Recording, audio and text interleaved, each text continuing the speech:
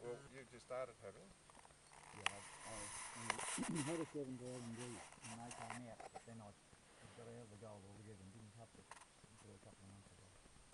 Yeah, so you virtually knew that that detector would have been a good thing for the museum, wouldn't it? That'd be a long time ago, 20 odd. Over 20 years ago. Yeah. But unfortunately, in those days, you found it very close to the surface and it was beautiful. Yeah. Con? I want to have a gold. Yeah. That's it, you just started.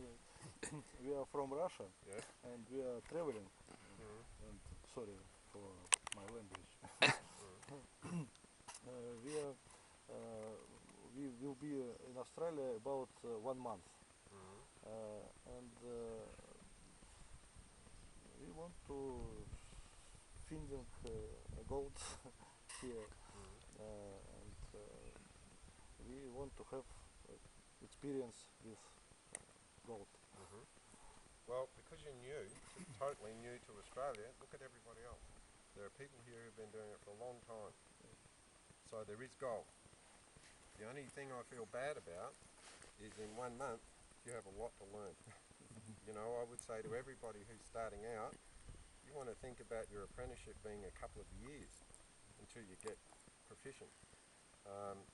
And you'll find one bit of gold 1 week, then the next week 2, the next week 3, you get better. I just wish you could stay for longer. That's all. Right.